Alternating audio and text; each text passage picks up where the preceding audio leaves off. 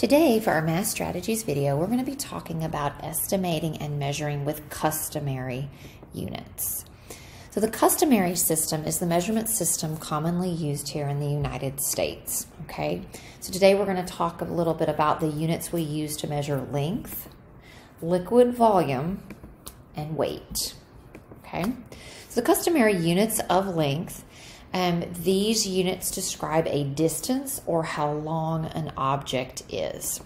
One of the smaller units are inches. And you can see right beside inch has the IN in parentheses, and that's the abbreviation. If you see something that says 6IN, it probably means or reads 6 inches. Okay. We also have feet. Again, the abbreviation is FT. We have yards, and we have miles. Okay. An inch is about the width of a quarter. Okay. Just as sort of a benchmark for you.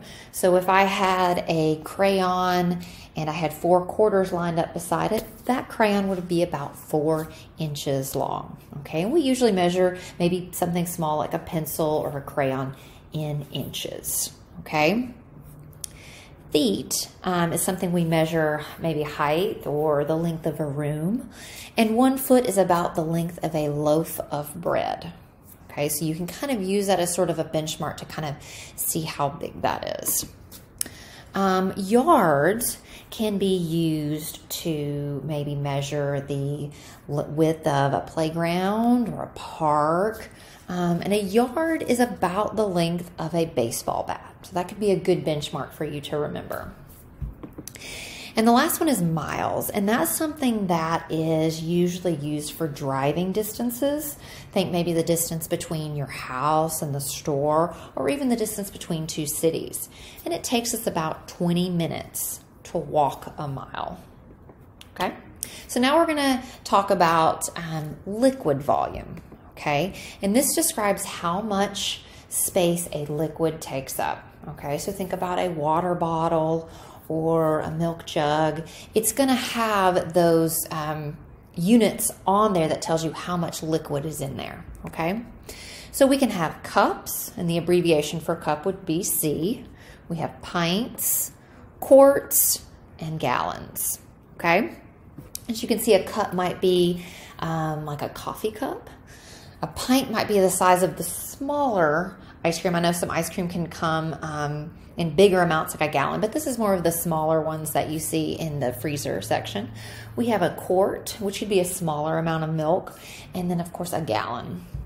And you can see here, this is how, this is kind of shows you how many cups are in a pint and how many pints are in a quart and so forth. So we can see that there are 2 cups equal 1 pint, 2 pints equal 1 quart, and then 4 quarts equal 1 gallon, or 16 cups equal a gallon. Okay. So for the last thing that we're going to focus on this video is weight. Okay. Weight measures how heavy an object is. And the 2 units that we're going to talk about today are ounces and pounds. So the abbreviation for ounces is OZ, and the abbreviation for pounds would be LB. Okay.